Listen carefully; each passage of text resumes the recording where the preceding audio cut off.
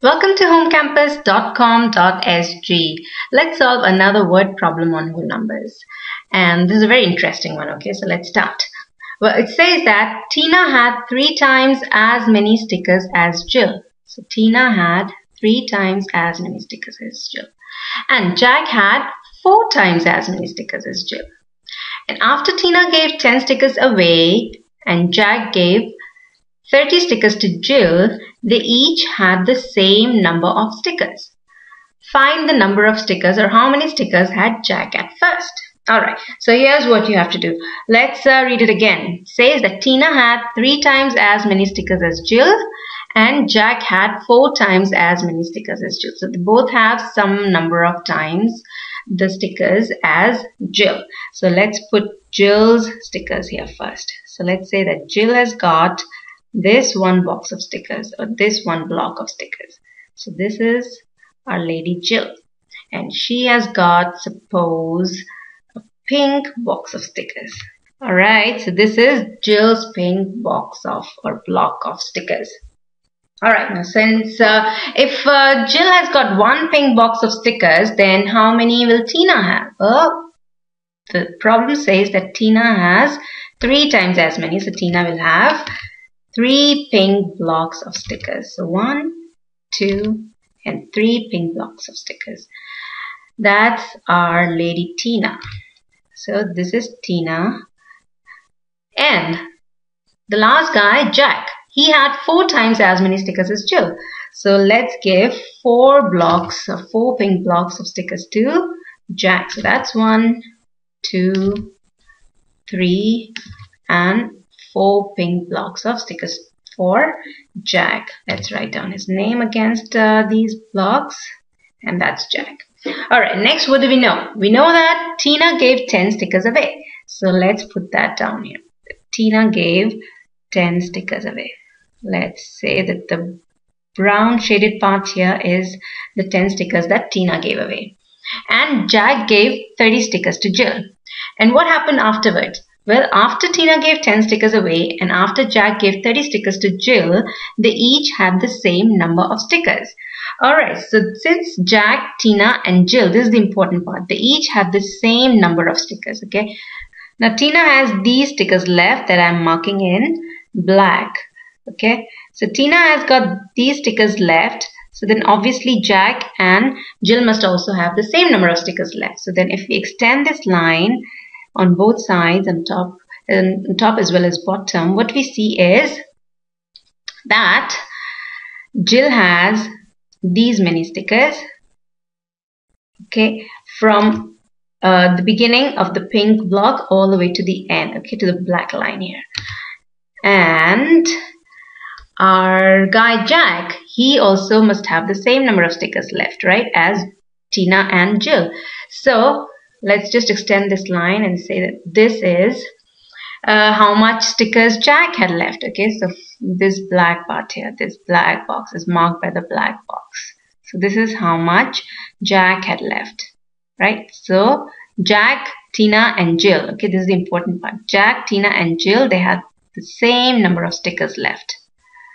So this is how much each of these guys had left. Now, what we know is that Jack gave 30 stickers to Jill. So then obviously this part here must be equal to 30 because this is how much he gave away, and after that he had this black box of stickers left. So obviously then this shaded part here that I'm shading in green be equal to 30.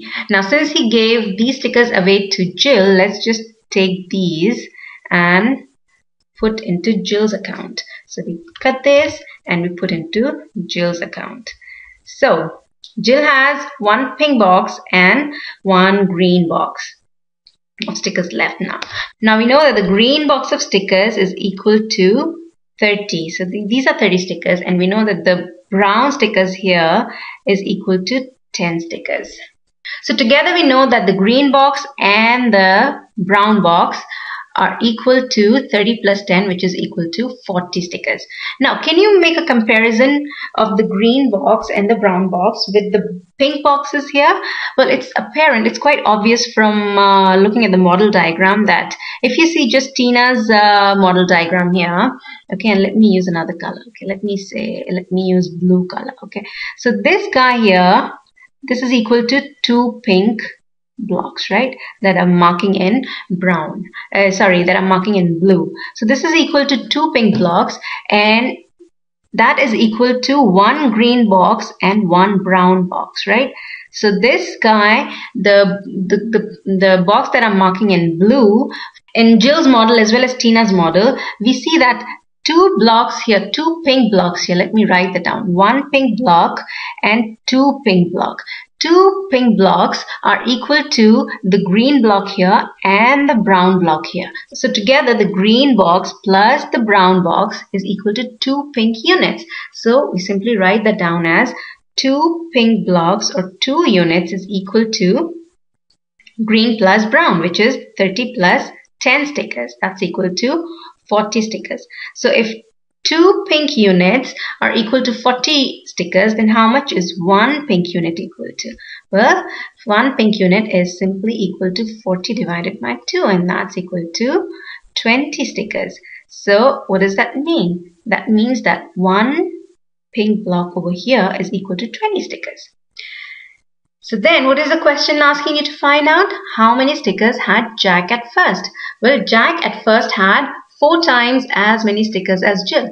Jack at first had 4 pink blocks of stickers. Let me draw a dotted line here. So we know that Jack had these stickers at first, but he gave them away to Jill. Alright, anyway, Jack had 1, 2, 3 and 4 units or 4 pink blocks of stickers at first, and that would mean that he has 4 units or 4 times 20 stickers at first, and that's equal to 80 stickers. So the answer to the question is that Jack had 80 stickers at first. Alright, that's that about this word problem. For more word problems of this kind and of other kinds, do visit www.homecampus.com.sg. Don't forget to practice, because practice makes perfect.